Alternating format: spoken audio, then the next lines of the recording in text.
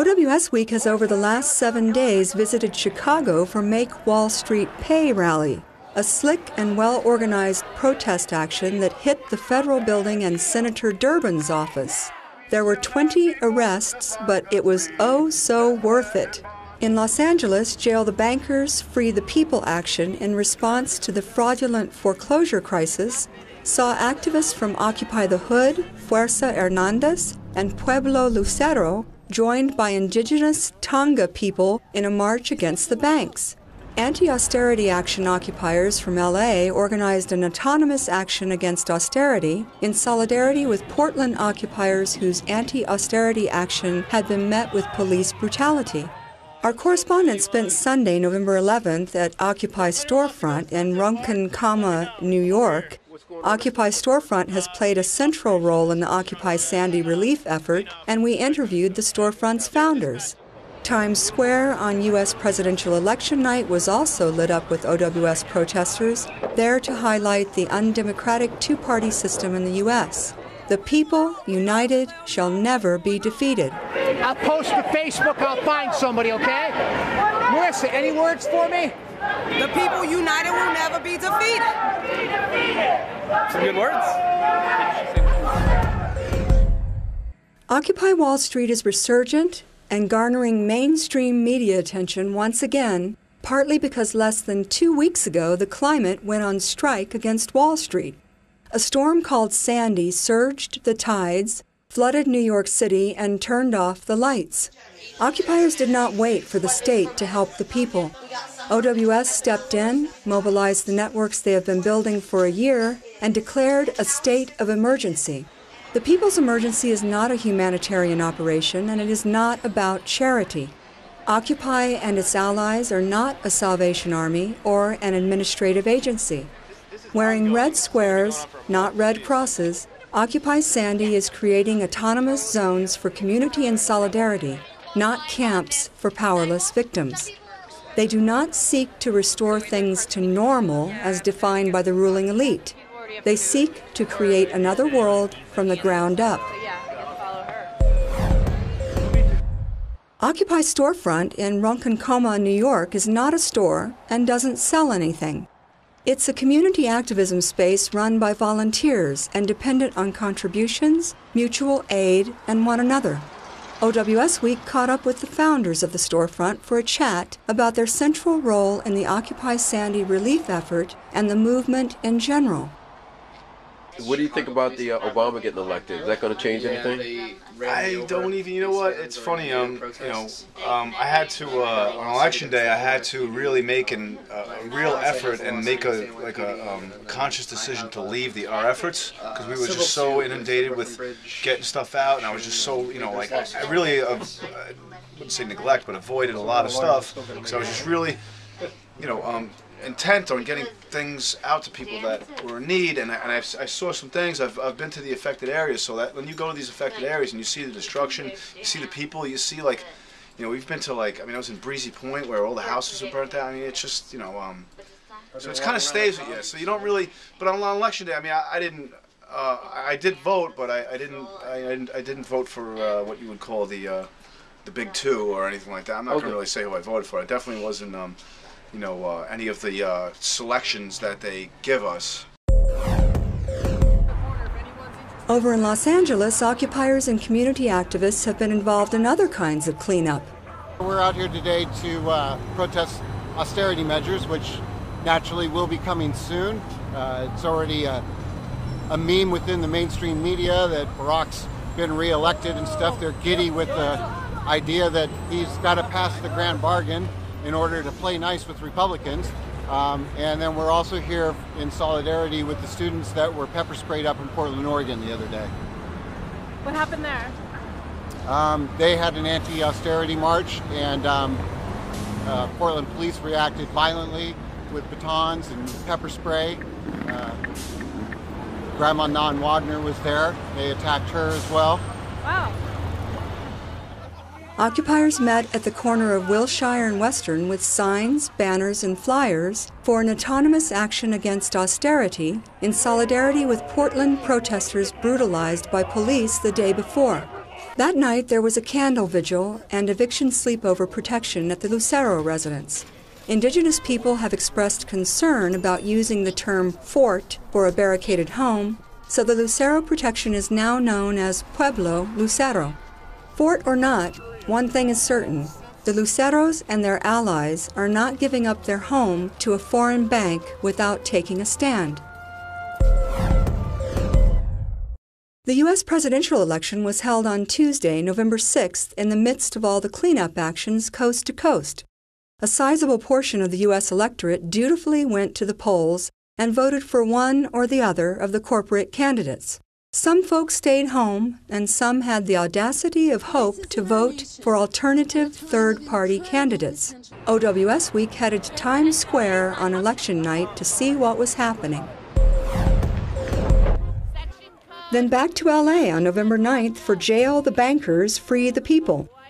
Tomorrow, if you're not doing anything, or even if you are doing something, clear it up. Come on down to Pershing Square at noon for a march against the banksters. We're going to be having to feed the people and distributing food as well. So it starts at noon, we're going to rally there, and then we're going to start marching like around 1. So it's on the 9th? Yeah. Day after tomorrow, right? It's tomorrow. Yeah, oh wait. Today's Wednesday? Yeah, it's on Friday. It's the day after tomorrow. All right, Friday at noon, free food. Friday at noon, free food at 1, and march at 2. Awesome. Yeah. Is there any update from your house or anything? Yeah, we got a call from the lawyer today. He said he spoke to the sheriffs. The sheriffs wanted him to know, and us to know, that they're aware that the bankruptcy stay has been lifted, and that they have the green light to come and evict us, that they're going to come and do it. In response to the fraudulent foreclosure crisis, activists from Occupy the Hood, Fuerza, Hernandez, and Pueblo Lucero were joined by indigenous Tonga people in a march against the banks. Occupiers gathered in Pershing Square for Feed the People. The Tongas blessed those gathered and then led the march. There were brief clashes with the police, but protesters remained peaceful despite LAPD overreaction, and no arrests were made. Back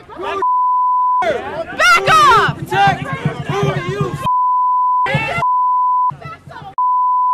Stay out of the street. Why are you racist?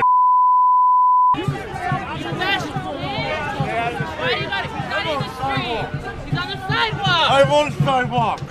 I'm not in the street. Keep marching. Thank you, sir. Have a nice day. Thank you. Thank you. Have a nice day. Hey, Hutchings! Hutchings! Hutchings! Hey, Hutchings! Stay on the sidewalk. Stay on the sidewalk. Keep marching. A dozen officers forming a line. Hey, Hutchings! Pig! Get off the street, pig! Get off the street, pig! Get off the street, Get started. Stay on the sidewalk. Remain on the sidewalk. I'm ashamed of you. I'm ashamed of every single one of you kids.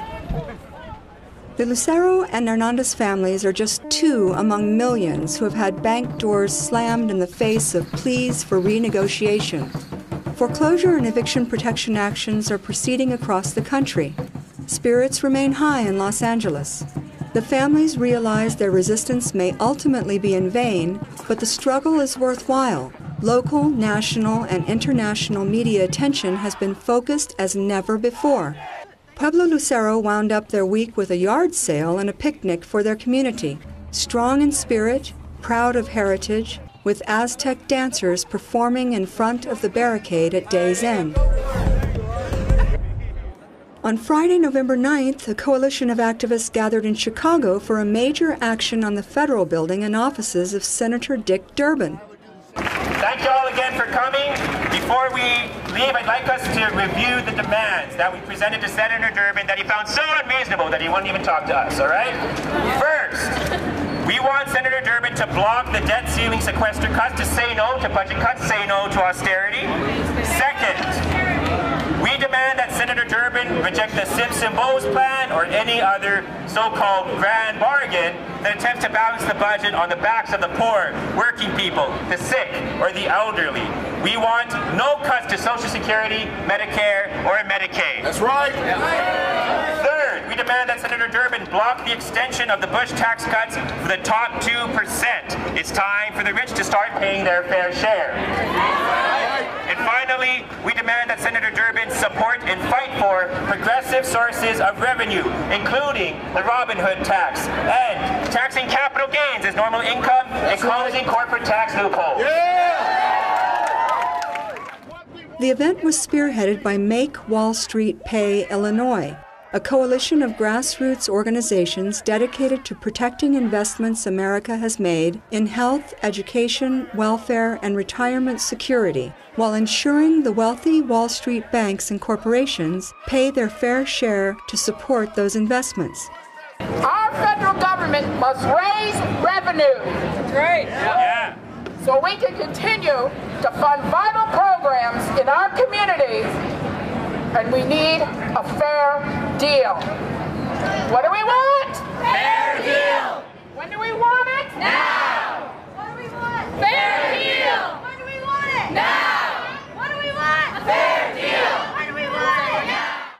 The rally, protest, and march started at the corner of Van Buren and State Street and was very well coordinated with several elements.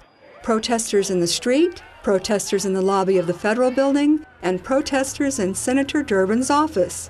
The push was to pressure the senator to choose whether he will serve the interests of Wall Street, big corporations, and the very rich, or the interests of his constituents in the coming budget showdown negotiations.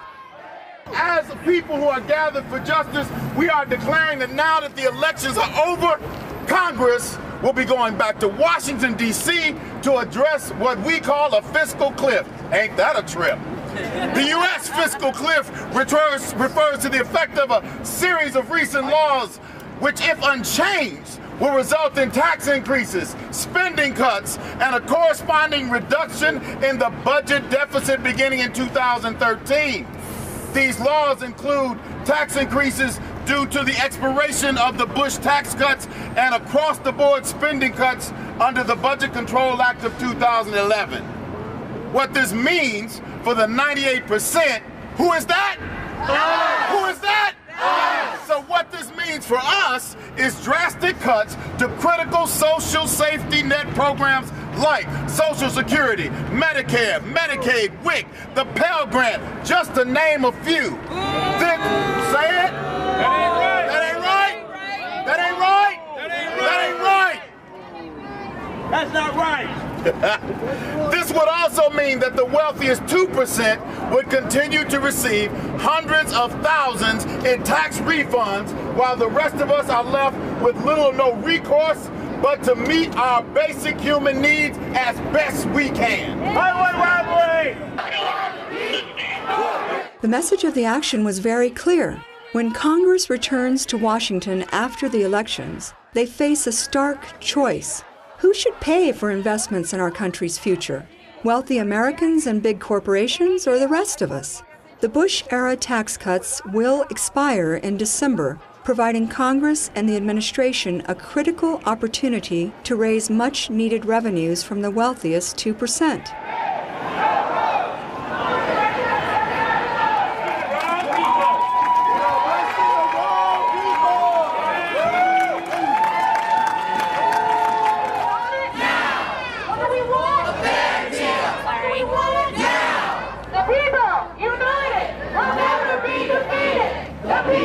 United, we'll never be defeated. We shall not be moved. We shall not be moved. Just like a tree that's planted by the water. We shall not be moved. We shall not be moved. Just like a tree that's planted by the water. We shall not be moved, just like a tree that's planted by the water. We shall not be moved. Massive across-the-board budget cuts, sequestration, are set to begin in January. This will cut $1.2 trillion in spending over the next 10 years, costing millions of jobs and hurting healthcare, education, aid to state and local governments, and other vital programs. Senator Durbin and other lawmakers working on a grand bargain of $4 trillion in deficit reduction have considered putting Social Security, Medicare, and Medicaid on the chopping block, in addition to scores of other programs critical to creating jobs and protecting families. With the elections behind us, it's time for Congress and the administration to get to work for the American people, not a handful of CEOs. When the tax dodging ends, investments in jobs and an economy that works for everyone can begin, said George Gohl, Executive Director, National People's Action.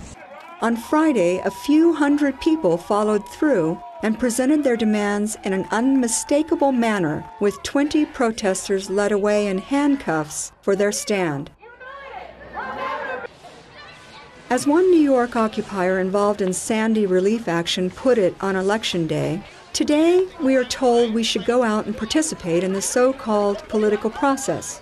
Stand up and be counted. Let our voices be heard. Pick the man who supposedly best represents our interests. That's fine. We are not for or against it. We are agnostic. In truth, we are living and dying in another universe altogether. We are aliens from the future who recognize the perils and the promises of our latest disaster. Climate change and capitalism are twin catastrophes and deeply interconnected. The market sees only resources to be extracted, not a world to be shared or communities to be protected. The 1% continue to push for, and the banks continue to finance, more coal, oil, and natural gas, and they don't care how many mountains they destroy or communities they frack to increase their profits. The result is a warmed planet and warmed oceans, where superstorms and dirty energy disasters will be more common. Occupy and its various allies are not rebuilding the status quo. They are building a new world, and they're not gonna stop. The 2009 U.S. military budget accounted for approximately 40% of global arms spending. The 2012 budget is 6 to 7 times larger than the $106 billion of the military budget of China, and is more than the next 20 largest military spenders combined. The United States and its close allies are responsible for 2/3 to 3/4 of the world's military spending. The U.S. military budget, currently standing at $648.6 billion, has risen dramatically over the last 13 years and is the largest in U.S. history. U.S. military spending constitutes nearly as much money as the military spending of all other world countries combined. This does not include many military-related items such as nuclear weapons research, maintenance, cleanup and production, Veterans Affairs payments and pensions to military retirees and widows and their families, interest on debt incurred in past wars, or State Department financing of foreign arms sales and militarily related development assistance. Neither does it include defense spending that is not military in nature, such as the Department of Homeland Security and counterterrorism spending by the FBI. The invasions and occupations of Iraq and Afghanistan are also not included in the military budget figures. The two wars are categorized as overseas contingency operations. By the end of 2008, the U.S. had spent nearly $1 trillion in direct costs on the Iraq and Afghanistan wars. Indirect costs, such as interest on the additional debt and incremental costs of caring for the more than 33,000 wounded borne by the Veterans Administration, are additional. Some experts estimate these indirect costs will eventually exceed the direct costs. Whichever way we choose to weigh up the cost of the wars, as of June 2011, the total in Iraq and Afghanistan was standing at approximately $3.7 trillion. Due to the massive cost of the overseas wars, all government funding for education, Social Security, and health care has been drastically cut back or frozen entirely. Future projects for Social Security have been placed on hold or written off altogether. Education authorities in most areas are currently so underfunded that some teachers have been left with no choice but to pay out of their personal funds to supply much-needed equipment to their classrooms and students. Some teachers' unions have even chosen to strike to demand better conditions, not for themselves, but for their students. I'm Rhonda McLeod. I work at Gresham School. I'm a special ed teacher who's nationally board certified and highly qualified and with 15 years experience. Tell me how to spell your name, because if they want it, I gotta know. MC-L-E-O-D. Awesome. Like Mary McLeod Bethune. Why are you here? Because we need smaller class sizes. We have a kindergarten room that has 47 5-year-olds in it. We have a 7th grade room with 47 kids. We have a 5th grade room with 38 kids. We have no air conditioning. Friday, my classroom was 92 degrees. I have air conditioners I purchased. They will not let me plug them in. I have spent $2,000 on school supplies this summer for my students in Englewood, Gresham, who don't have the money to buy their own materials. I am still waiting for books. I'm still waiting for materials this year. The computer system for gradebook was not working, and they spent $60 million on that 2 years ago. It should work. We deserve assistants who can work. We need money. We need time. It's not about the raise, it's about the children. The environment has had to pay a terrible price because of U.S. military adventurism abroad. Dozens of projects to develop green energies have been shelved in favor of quick-fix fossil fuels extraction. The XL pipeline to transport oil from Canada and fracking have not only blighted the landscape in areas of outstanding natural beauty with pollution, they threaten to uproot Native American communities from what little land they live in within their reservations. It is becoming increasingly clear that the path the U.S. government is on cannot be sustained. It is time for the human family to rise up, say enough is enough, and act decisively to stop the ruling elite in their tracks before it is too late. There really is no planet B. Anti-capitalista! Anti-capitalista! Anti-capitalista!